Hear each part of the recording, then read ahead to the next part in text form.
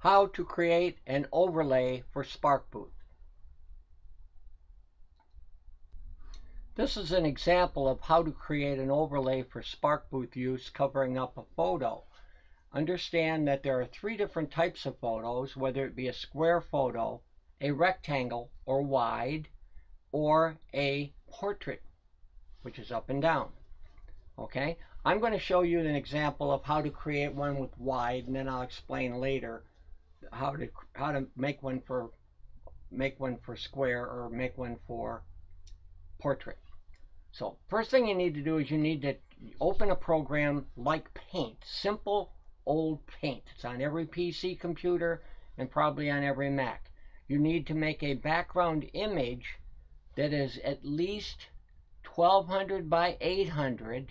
The size would be 1200 by 800. It's not a full layout size, but it can be stretched and reduced. But 1200 by 800 size. If I got this pretty close here, let me go up one. I'm trying to adjust it here. We'll say that this is 1200 by 800, and we're gonna use this. Once I have the background to the size, in this case 1200 by 800, I'm going to create a circle overlay. And up here in Paint, there's create a circle, and you can draw a circle.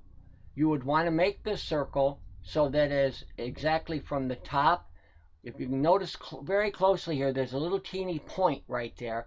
That point should be right at 600 because that is where the center of the layout is at the top, and then go all the way down to the bottom with it, right down to the bottom edge where it's right there at the bottom. In fact, I think it needs to be moved over 1 pixel. Perfect. Now we need to make sure it's the same width. Okay, in order to do that, right now the width of this is only 795 by 774. The numbers are way down here at the bottom. You can't see on the screen, but I'm going to widen this up so that it's 795. In fact, right to the 200, and take this right out to the 1200. We'll make it right at the 800 mark. Okay, so if I were to take this and stretch it down just one tab further, grabbing the wrong spot here. Okay, so now that's perfectly centered and it is a perfect circle. All right, next thing I will do is save this, and I'm going to save it as a PNG file because we're going to make some part of it transparent. I'm going to save it and I'm going to name it circle overlay, W for wide, and I'm going to save that. Okay, now that I've saved that, I can close up Paint. Now on my desktop, with the hundreds of different things that I've got going on helping people all the time, I'm going to reopen that image where I saved it, circle overlay right here. I'm going to reopen it in another program called paint.net. Get it online. I believe it's free. If it costs anything, it's less than 29 bucks, I'm sure. Okay, I'm going to right click on it, open with paint.net. The reason I'm opening it with paint.net is in paint.net, I have the ability to make something transparent by just clicking on a little magic wand up here, and I want this to be transparent. This is going to be the window where you're going to see. So when I click inside this window, that turns to a blue color. Okay, and I'm going to make it 100% transparent. Okay, once it turns it blue, I'm going to click delete,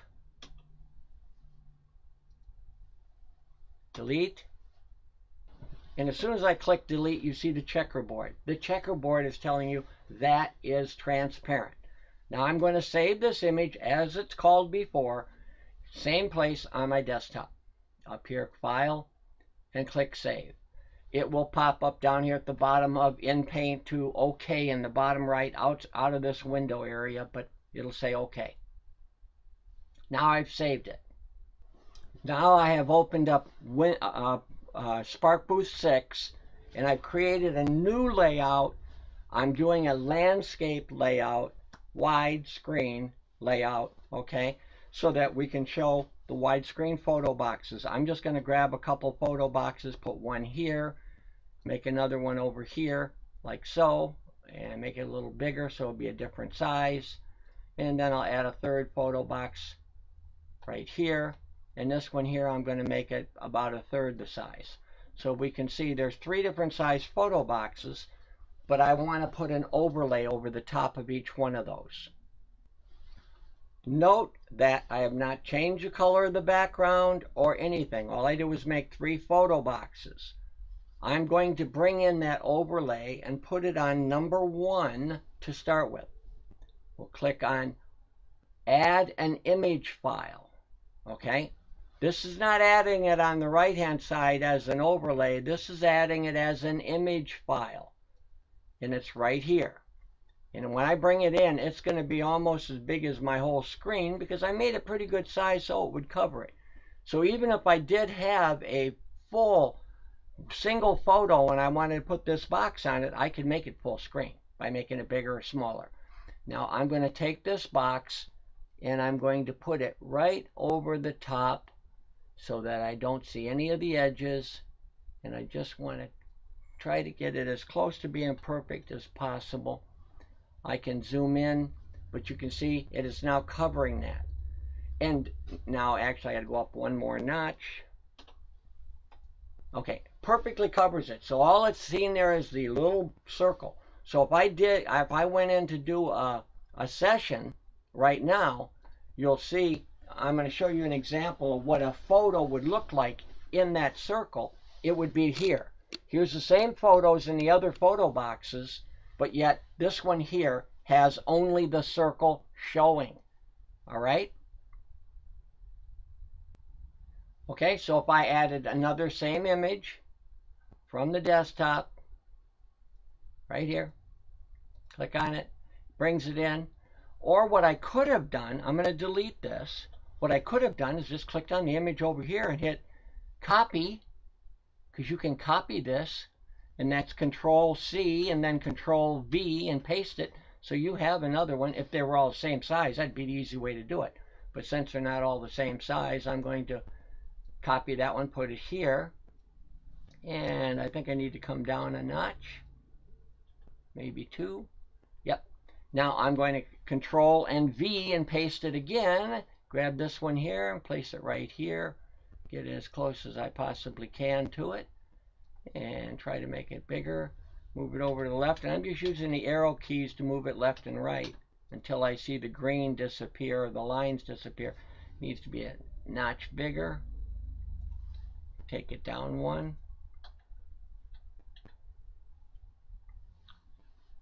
Let me take it a little higher over here and move it up and move it to the left. Okay, so right now if I preview it here in the photo box, you'll see all 3 of those photos, 3 different sizes, now has an overlay. Okay, now if I had a background color or a background image, it's a lot more difficult. Okay, if you're dealing with one solid color, that's not a problem, because if the background were a different color, let's say it was this blue, you would, instead of creating your overlay with white outside of the circle, you'd make it the exact same color as the background color you're going to use in your layout. Okay? If you were using a background image, though, it's a lot more difficult because you have to have the exact area of where that photo box is, or it's going to be noticed. That's up to you. But that's how you make an overlay in Sparkbooth. Let me go back and show you how to make a square one or a different than circle one so that you can see more than just a circle can be done. Okay, now I am back in Paint, okay? And in Paint, I'm going to create a square. And then I will explain how a portrait can be used from the other ones, okay? A square would be exactly square. Right now it's 800 tall, so I would just grab this side over here and resize in Paint, turn off maintain aspect ratio, and put it on pixels, and change the 1200 here to 800, and make sure that the one right below it is also 800, so they're both 800, and then click OK. So now I've got a perfectly square photo box. If by chance I didn't want to use a circle, okay? I don't want to use a circle. I want to use a star. You could use a star. You would grab the star and make it fit so that this is directly to the top, right up to the top edge, and this goes to the bottom, and you would go putting it pretty much corner to corner, edge to edge, whether it be a star, a circle, a diamond. Let's see if I can actually change it here to a diamond one. And let me undo the one I just did. And you could do that shape, delete that. You can do any shape that is available in Paint. Here's a heart. You could even do a nice big heart that you could use as an overlay. And the same thing applies. You just make sure it's edge to edge on the sides, because this one's perfectly square, okay? And the top two shoulders of the heart need to go up to the top, and the bottom one comes right down to the bottom.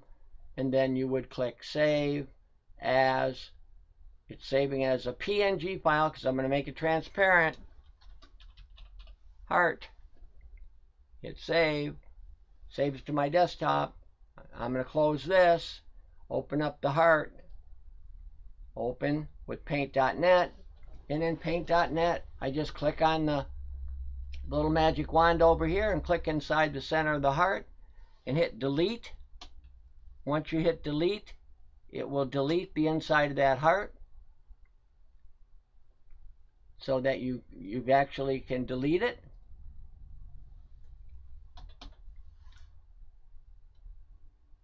And you'll see the checkerboard that's saying that it's deleted, it's transparent.